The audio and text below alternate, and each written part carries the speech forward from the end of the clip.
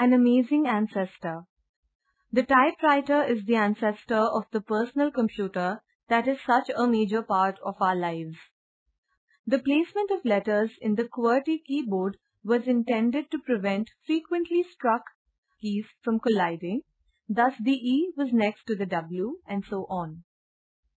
The QWERTY keyboard also became popular because it was the first keyboard and was manufactured by Scholz and Glidden.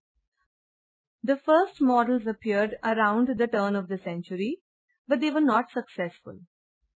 It was not until the 1930s, when electricity was more common, that the company IBM came on the scene with the electric typewriter. The need for speed and automation led to further development of typewriters. Although the electric typewriter took over, like the manual typewriter, it was far from silent. The very sounds of the typewriter were one of the most memorable byproducts of the age of the typewriter. This age came to an end with the advent of the personal computer. The electric became electronic, the physical became digital. More recently, even the keyboard on mobile phones has become digital.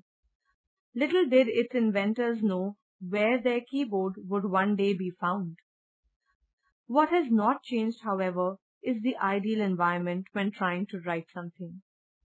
A bright lamp and a comfortable chair in front of a table or desk are as desirable now as they were yesterday.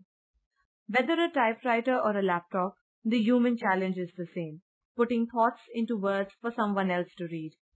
And of course, without literacy, there would be no type, real or digital.